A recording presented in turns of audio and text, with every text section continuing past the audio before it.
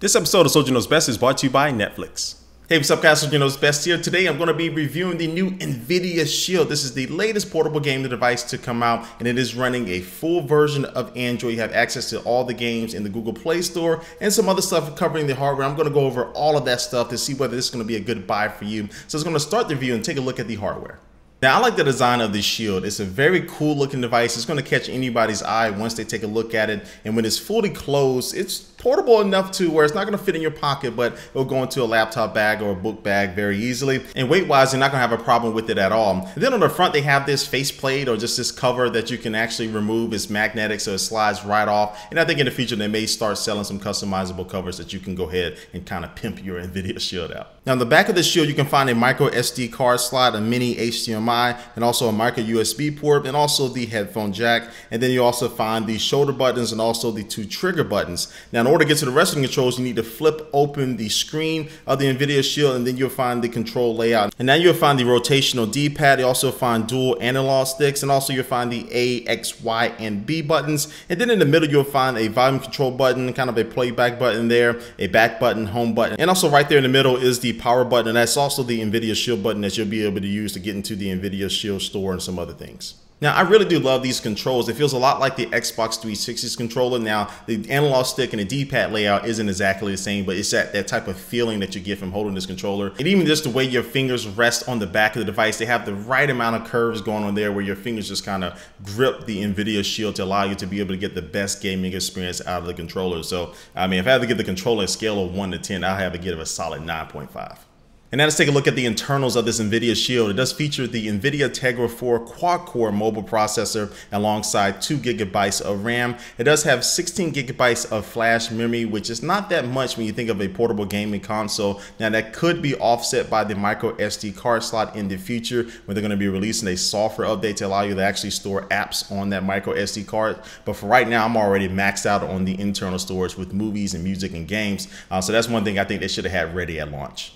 But then also you'll find Bluetooth 3.0, you'll find GPS, no NFC though, and then they threw in a 28.8 watt-hours battery, and I found that the battery life on this Shield is very impressive. I was able to watch a full 2-hour movie, play a couple games on my flight, and I was able to still land with about 50% battery left, so the Shield is going to be able to let you game for a long time. And the Shield is also a really good performer when it comes to the benchmarking tests. I was able to do a couple of benchmarking tests with Geekbench 3 and also Quadrant, and I found that the Shield is capable of doing anything on a mobile space, playing any mobile game that you need to, but also too, it looks to be very set for the future games that should be coming out for it.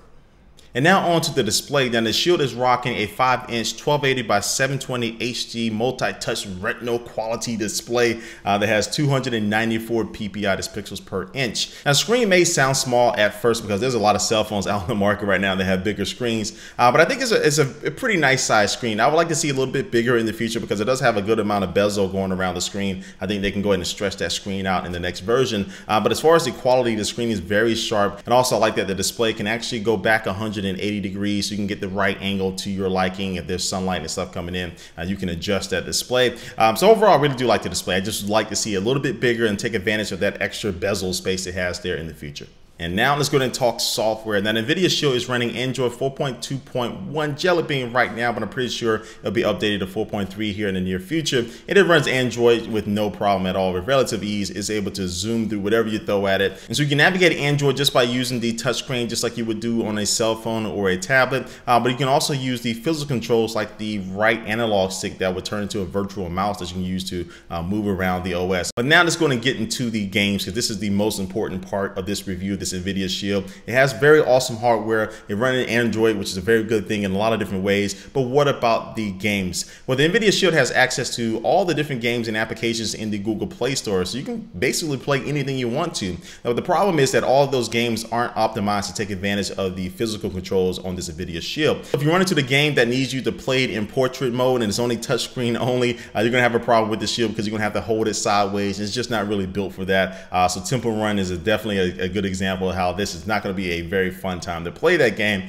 But other games that you can play in landscape mode, it's not going to be too bad once you bend the screen all the way back. It wasn't too uncomfortable for me, but the real allure of this Nvidia Shield is playing games that are optimized for the controls. Now, they do throw in the Nvidia Shield store that you can access by pressing that Nvidia Shield button. And this is where you're going to be able to see all the games that are optimized for this Shield. And so I played a variety of games like Real Boxing and Sonic and Crazy Taxi and Shadow Gun and Grand Theft Auto, and all these games run with ease on the Shield. You can tell all that power inside of this thing is able to run these games with no problems. And I like that developers are on board trying to optimize the games with the controls. But the main problem I find with this Shield and the games that are available for is that none of them really push the Shield to the limit. The Shield has a lot of horsepower underneath the hood, but none of the games are really just kind of pushing it to where I think it should be to make me feel that I'm really getting a premium experience on this premium portable device over a cell phone. Now, I've watched one video of Dead Trigger 2 being played on the Nvidia Shield, and that takes advantage of the Tegra 4 processor, and that game looks sick for a mobile device. So we do have some hope on the horizon for the Shield. Just right now, it's not going to be any premium games for it that are designed to take advantage of all the power. Now, Nvidia tried to combat this a little bit by allowing you to do PC streaming on the Shield. But now you just can't use any computer with this PC streaming. You have to meet a certain amount of system requirements like running Windows 8 or Windows 7, having a GeForce GTX 650 or higher, and little things like that. And then once you get through the setup, you download all the drivers, make sure Steam is updated, because that's how it's working with this PC streaming via Steam. You simply go into the PC games beta section and just choose which game you want to play. And the way the streaming works is that it's basically just mirroring whatever's going on your computer to the Nvidia Shield. So while you're playing a game, there's very little lag to it at all. I really didn't notice any lag at all. So it's going to be a very good experience if you're playing first-person shooter games and other games like that. But what that means is that computer is basically useless. Like, nobody can get on that computer and just minimize the game window and start surfing the web. That game is going to be running on that computer, and nobody can really touch it while you're gaming. And then this also limits you to be able to only use this feature in your house. So you can't travel into a hotel and jump on a Wi-Fi network and start playing the game on your home computer. So it's kind of pointless in some way to say, I got this fully functional computer right here, but I'm going to play on my Nvidia Shield. But I guess it's going to be cool if you want to play on your couch or play in bed or something like that. But I'm pretty sure your wife or your girlfriend may be mad at you for that. But overall, the PC streaming did work well, especially for it being in beta. And so with that being said, let me go and wrap up my review of this Shield. Now, I love the hardware. The hardware is pretty much spot on. I would like to see a bigger display in the future. And also too, it would be cool if the display can actually swivel around and fold flat onto the controls for those touchscreen only games. That would be a really cool thing in the future. But for right now, I feel that this has the best controls of any portable gaming system on the market right now. The only crutch that it has right now is just the software. And what I mean by software is there's no games that really push it to the limit and take advantage of all the power that's inside of this thing. Now, that can definitely be remedied in the future with developers jumping on board, and especially with games like Dead Trigger 2 and other games coming out that should showcase what this Shield can do. But for right now, we're left with a device that has all the potential in the world, but just not reaching it. It's kind of where LeBron was at one point. And so for me, I'm really interested in the future of the Nvidia Shield. I do pick it up a couple times a day and play some games on it, so it does have my attention right now, but we see how that is in a few months. So if you're interested in buying the Nvidia Shield, we'll be running you $299. But this brings it into my review of this Nvidia Shield. Leave your comment down below what you think about this bad boy. But before we officially do get out of here, let's go take one last look at our sponsor.